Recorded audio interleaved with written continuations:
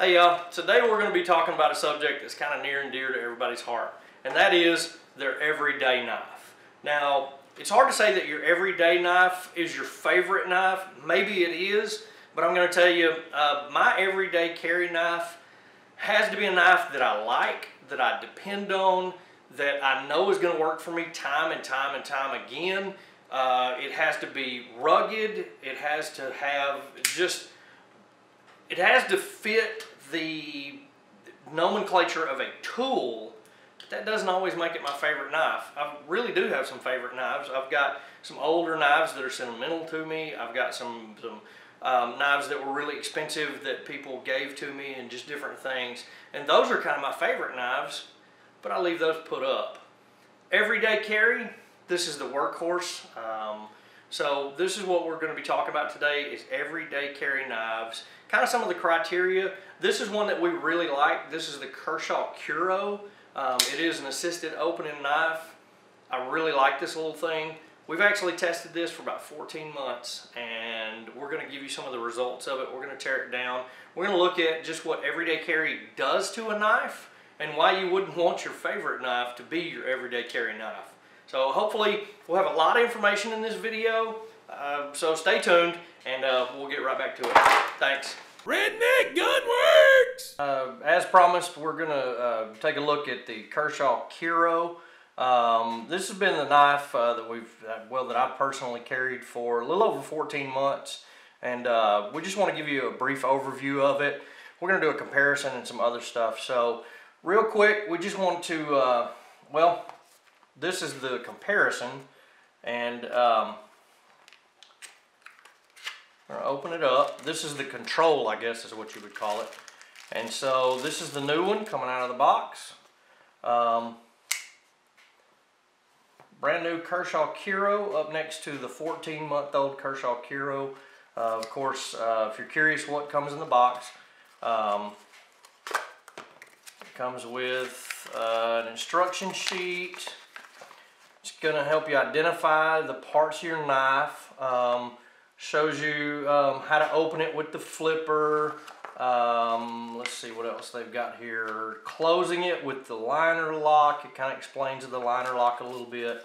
On the other side, lets you know about the pocket clip, care and maintenance, sharpening, a little bit of information about the warranty and the liability disclaimer. So pretty good little pamphlet that comes with that. But this is the new Kershaw Curo straight out of the box, and here is the 14-month-old one next to it.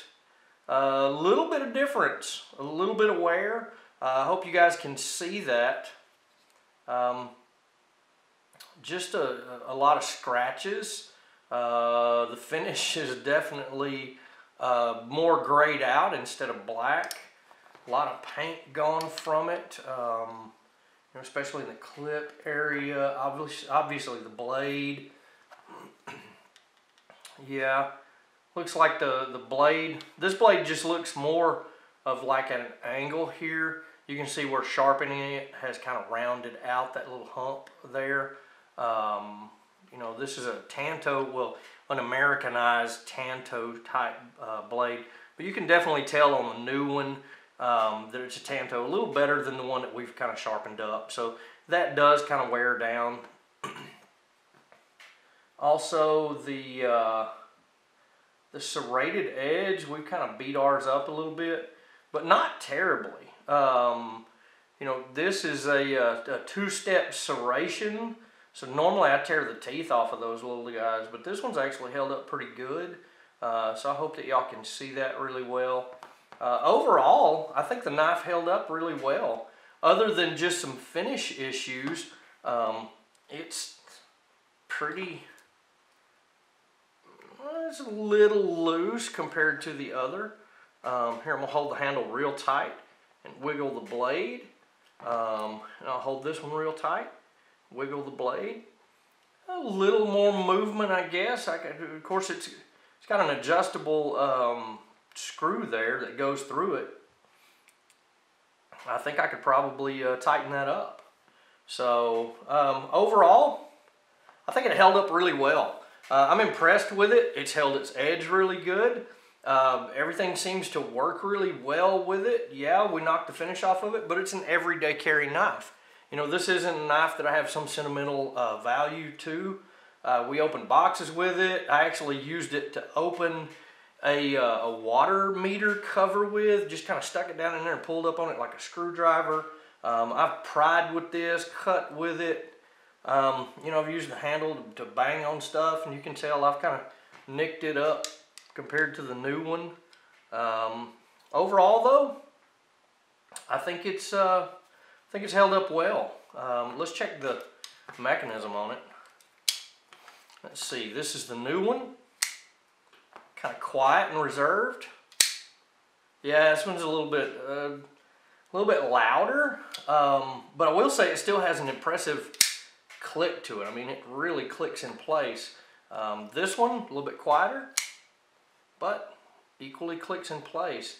I think if I were to tighten this one up, it would probably, I think it would go back similar to the way it was. So 14 months of regular everyday use, I think it's done well.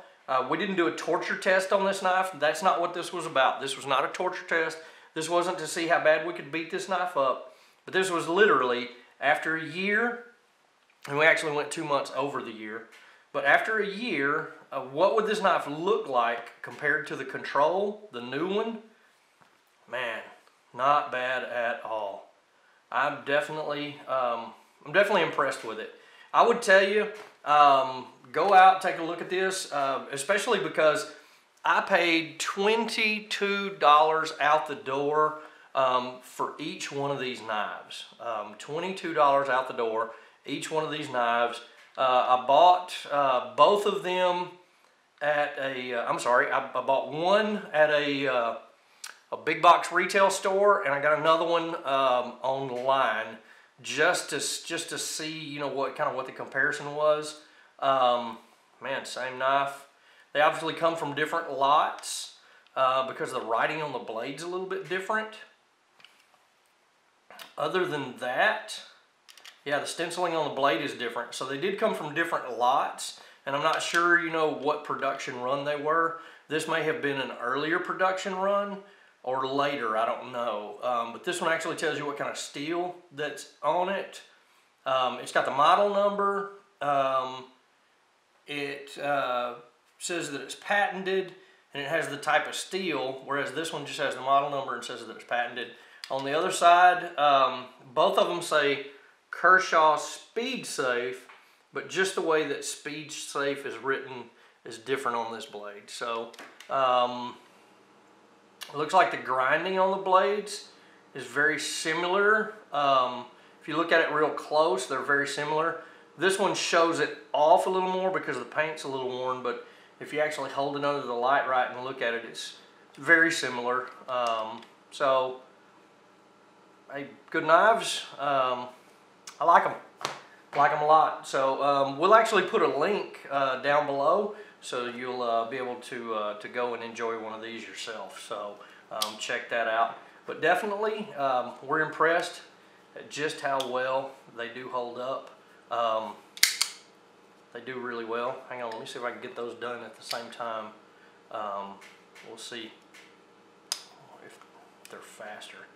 Alright, let's see here. 1, 2, 3. Not bad. Not bad. I don't think it's lost a step. I think it's still pretty quick. So we really enjoy that. So I'm going to put the new one up. We're actually going to take this one apart. So the first thing we need to do is there's 3 screws here. This is a T6 or a Torx 6 size. That's actually a really small size. If you buy a set of Torx wrenches or Torx bits, you may not find that one in there. I actually had to go online, I think from Amazon, and ordered this. So that's a T6 size. In most of the Torx sets, the T8 is the smallest size that I found. I don't know if that's universal or that was just my luck with it, but that's the way it works out. Okay, here we go. All right, we're gonna do some of the tech specs on this while we're taking it apart. We already talked about the two-step serration on the blade. Like I said, it is the Americanized Tanto blade with a little bit of a hump back on it. The Speedsafe system is definitely a system that's pretty cool. It is not a coil spring or anything like that. It actually uses a torsion bar to move the blade forward. We really like that because it's really sturdy. I'm going to show you a little bit more about that. Okay, now on this one, we actually have to take this out, and that's a T8 size, which is usually the smallest in most of your Torx sets. So we're going to open this up, and that was really loose. I didn't know if you saw that, but it was kind of loose. That may be why that blade was moving around a little more, is because it was really loose. But once again, I didn't do anything to this knife except sharpen it. That's it. This is the first time we've taken any screws out of it or even messed with it. Anyway, so this is the first time that this knife has been apart. So let's go ahead and get it tore down here. And we're going to try to be real cautious with it because I want you to be able to see exactly what's going on inside this blade. So we're going to break it open one layer at a time, hopefully. That's easier said than done. Well,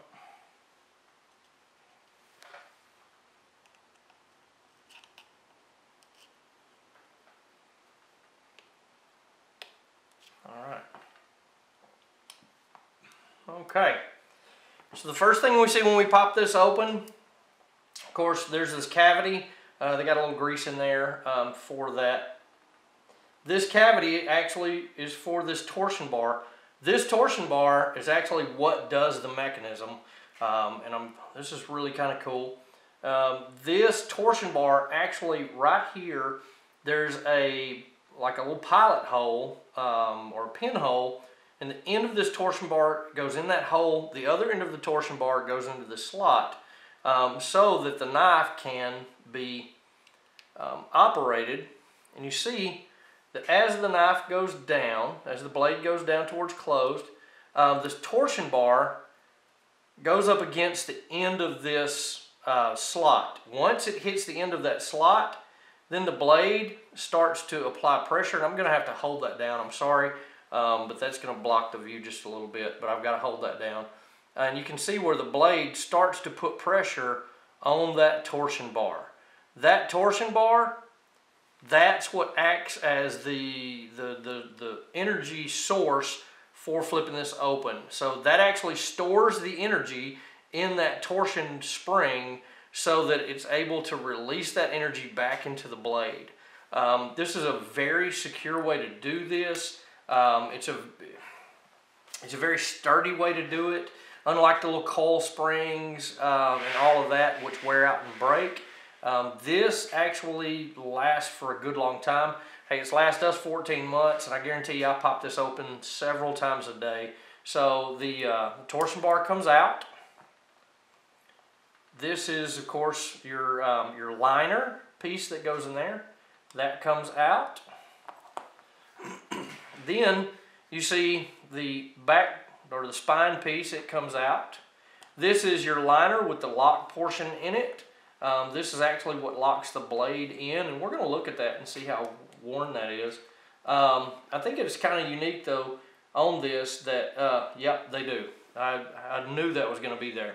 There's going to be a brass and a copper washer in there, or a bushing is what they're serving as.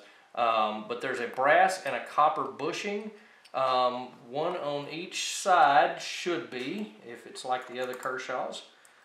Sure enough, one copper and one brass. Yeah, there it is. It doesn't want to come off of there, but yep. Oh wow. No, that's some sort of a spring steel, I think. Yeah, one copper, one spring steel, one copper, one brass on this side. Of course, this is your pivot pin. It comes out, this right here. is the bar that your blade goes up against and secures, and then there's your liner lock mechanism. It's called a liner lock because it's part of your liner.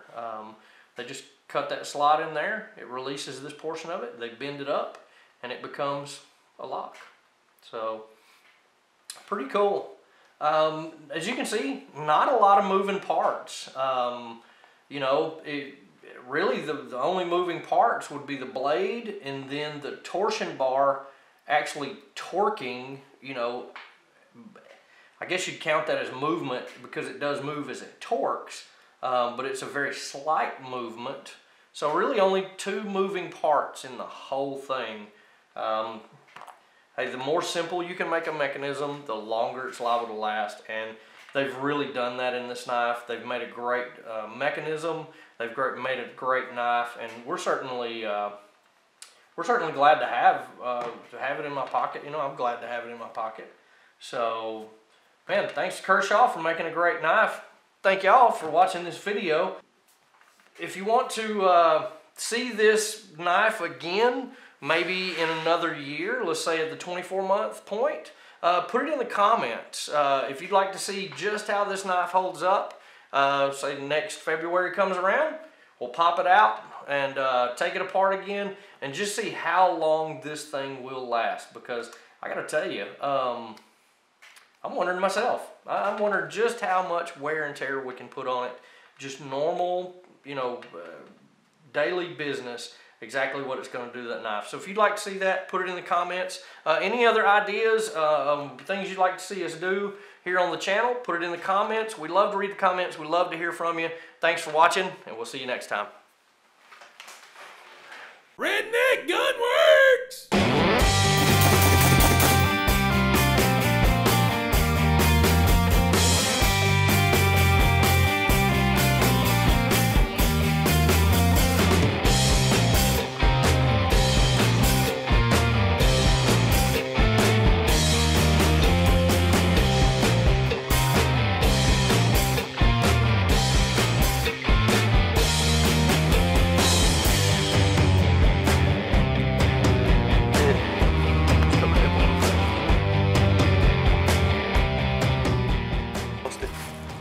Really almost cut my titty off.